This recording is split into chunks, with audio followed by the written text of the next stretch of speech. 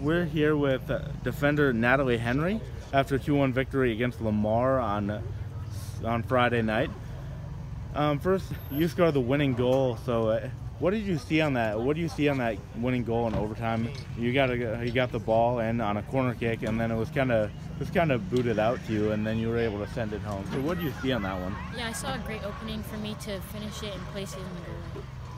And then Lamar, obviously a really good team. They're probably going to finish in the top half of the conference.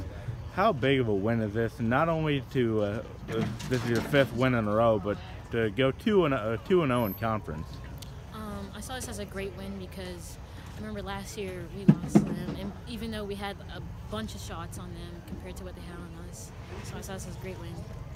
And then defensively, you guys played really well. You guys held an offense that had scored 13 goals in the past 3 matches to just 1 tonight. So how did that feel to be able to contain them? It felt good because we tracked them very well in the back and didn't let them get too much off on us.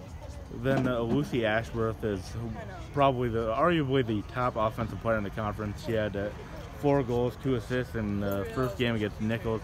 How are you able to really slow her down since she didn't even have a point in this one? Just by reading the cues and seeing how she moved. Okay, thank you, Natalee.